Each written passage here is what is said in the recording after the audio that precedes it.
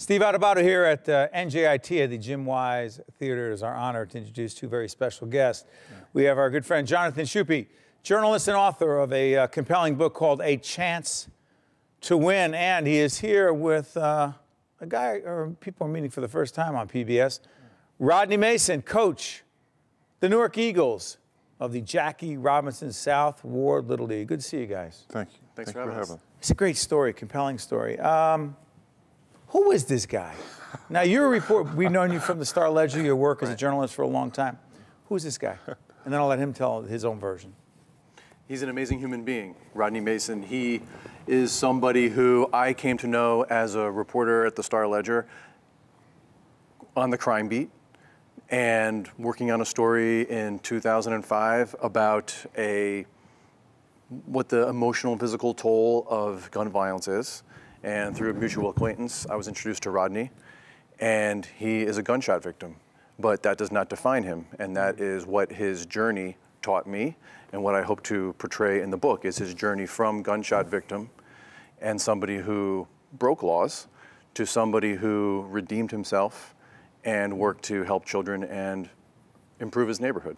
So, Rodney, you grew up in the South Ward of the city of Newark. Right.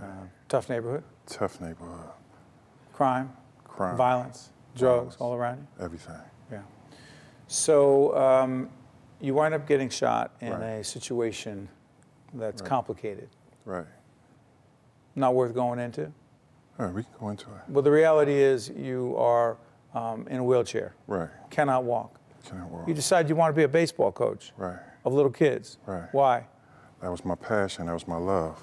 You know, I've been, I started off playing Little League Baseball in the early 70s when baseball was real big.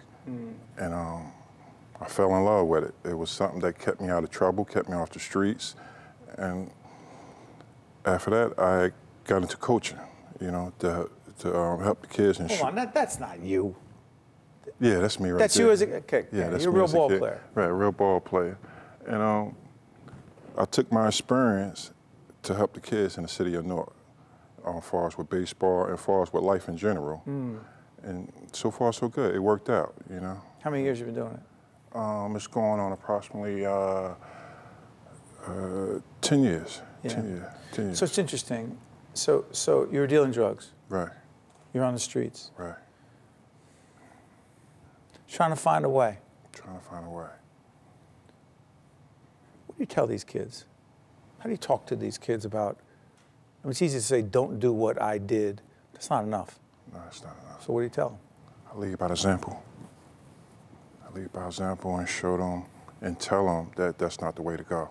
And you know, if they wind up doing what I did, it can either get worse, it could be worse rather, or it can death. You know, it's either or. How common is death in the neighborhood? I mean, very common. It's very common. You know, people dying every day. People die every day in the city of Newark. So you meet this guy. Right. And he tells you, I want to coach baseball. I want to be involved in Little League, right? By the way, baseball, as a big baseball fan with young boys who play baseball, and Montclair's not a suburb. You know, they're real suburbs. Montclair's an urban, suburban suburb. But baseball is not huge in the city, let's just say. Right. It's tough to find fields. It's tough to get kids involved. He tells you that. Do you buy into it right away? No, I mean, we had known each other for a few years, so I got this general sense that he wanted to do something to turn his life around and find new purpose. And what I didn't know was his history with baseball personally and his love for it and what it meant to him. All I heard was I want to coach baseball, and it sounded crazy to me. Right. Given Rodney's, the obstacles that he'd have to go through to even get out on the field. I'm intimidated as a father of small children with the idea of coaching baseball.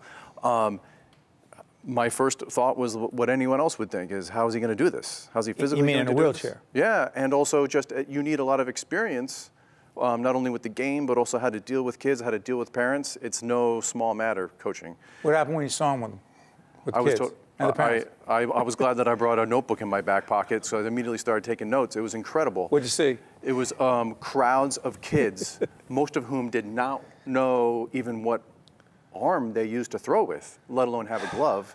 They just were there because there was an opportunity to do something with, a lot of them call Rodney Uncle Rock or Coach Rock. He's a figure in the neighborhood that a lot of little kids look up to, and they just came out in droves. And I immediately saw, as a storyteller, that something special was happening here.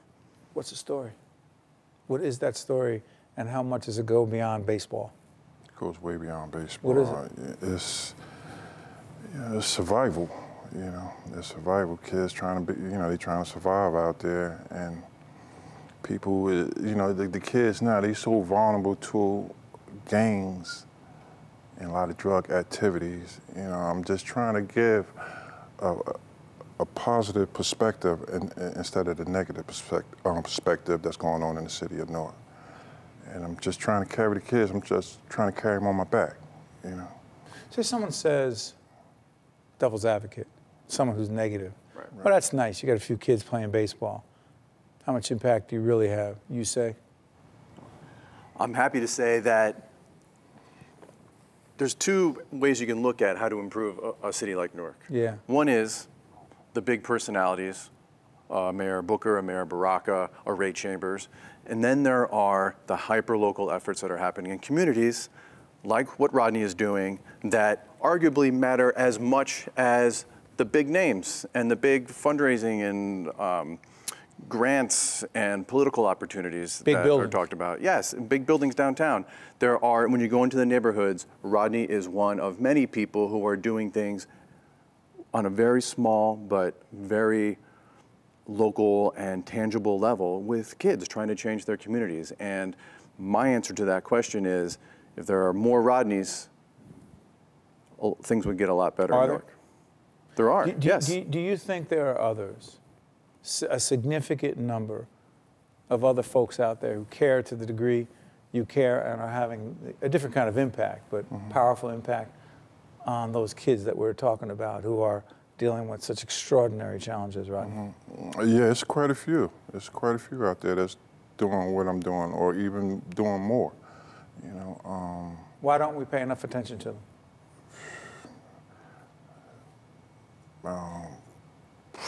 Do we care enough? Do we, everybody else, outside of your community? I mean, I was born in the other end of the city in the North Ward, right? Okay. You know, and in Newark, for those who know Newark, the North Ward and the South Ward were two wards in the city about 6 miles away, but about 600 miles away, if you know the city, because neighborhoods didn't connect with each other. But for those who are outside the city, do you think we care enough about those kids in the city? You know, that's a tough question. You know, I don't want to say yeah, and I don't want to say no. Do you think we think enough about their futures? That it's our responsibility as well? I think you do. I think. You think we do? Yeah. Do you think we do? I think that we have a long way to go. I think that was the purpose, what I hope to achieve by writing Rodney's story and writing the book, is to have people not only in Newark, but also, most importantly, outside Newark, people who don't know anything about Newark, to understand what's happening. And do what? The struggles that are happening. Do what? So they say, no, isn't that great what this Rodney's doing? He's terrific. He's a great guy. He's a hero. And then they do what? You can do a number of things. If you're spurred to some sort of activism, one is to support people, not if Rodney in particular, but also just the general effort to bring more recreation or arts or learning opportunities to kids. You can do something, volunteer or give money, or find some way in the limitations of your own life to help. Or you can do it yourself in your own community, depending on where you live.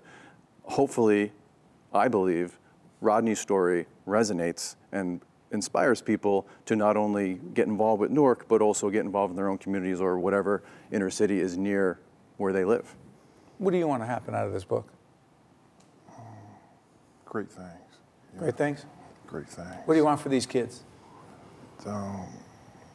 Kids that you love. It's the best quality of life that I can, you know, that can be offered to them. You know, they deserve it. They do, don't they? They deserve it. Yeah, they deserve it.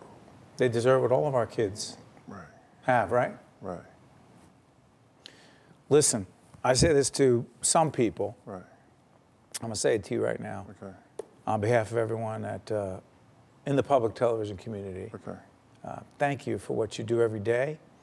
And I ask you, you know, as a devil's advocate question, why don't we spend enough time focusing on people like you? We, right.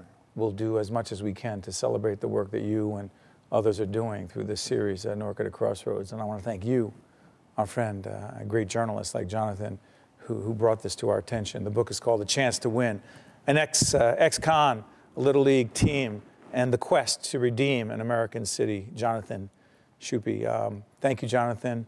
Thank you, Rodney. Thank you. Keep it up. This guy's got a crazy grip. I can't even explain it to you. Thank you. Stay with us. We'll be right back from NJIT. One-on-One with Steve Adubato has been a production of the Caucus Educational Corporation, celebrating over 25 years of broadcast excellence. Funding for this special edition of One-on-One with Steve Adubato at NJIT has been provided by NJIT, Investors Bank, Verizon, Prudential Financial's Global Communications Department, the Healthcare Foundation of New Jersey, RWJ Barnabas Health, and by the North Ward Center. Transportation provided by Airbrook Limousine, serving the metropolitan New York, New Jersey area. One-on-One with Steve Adubato at NJIT has been produced in cooperation with FiOS One News.